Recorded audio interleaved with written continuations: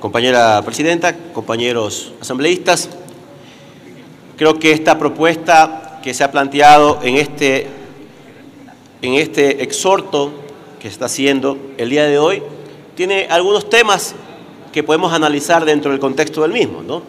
El primero, una iniciativa importante que trata de buscar mecanismos en los cuales podamos, a través de este exhorto, hacer que los diferentes deudores de las instituciones que se mencionan en el mismo puedan acceder a una moratoria que permita tener la posibilidad de mejorar la recaudación de estas instituciones. Creo que también por todos es conocido, compañeros asambleístas, de que en días anteriores el señor presidente de la República, en un informe a la Nación, manifestó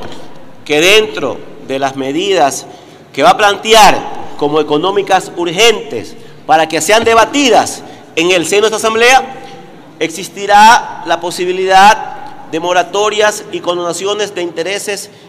para diferentes tipos de deudores en varias entidades del gobierno, como el SRI, como el IES, los GAT, etc.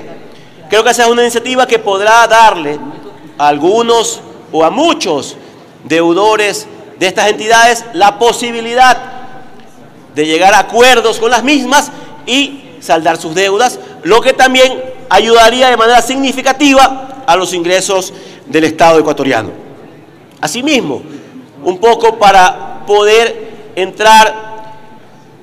en el análisis de lo que establece esta resolución, compañeros asambleístas, hay que dejar claro que la facultad de cobro de las entidades públicas no es potestativa, es mandatoria.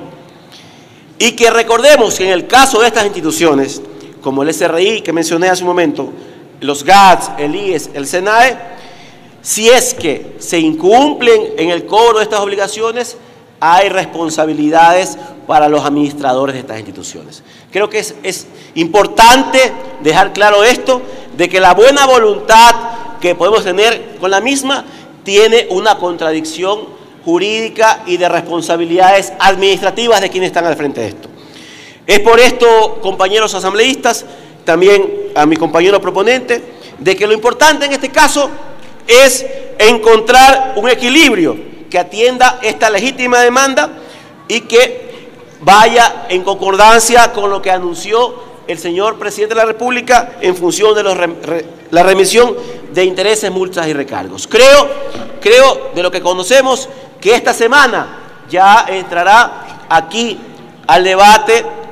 de la Asamblea con conocimiento por parte de las autoridades que mencionaba estas leyes económicas urgentes para analizar estos temas. Así que yo solicito, si tengo la venia del proponente, compañera presidenta, de que podamos en conjunto realizar una resolución que tenga como considerandos los temas que he mencionado en este momento para poder presentarla al pleno de ustedes con esas observaciones y ya poder resolverla, querida presidenta, si tengo la anuencia del señor proponente. Muchas gracias.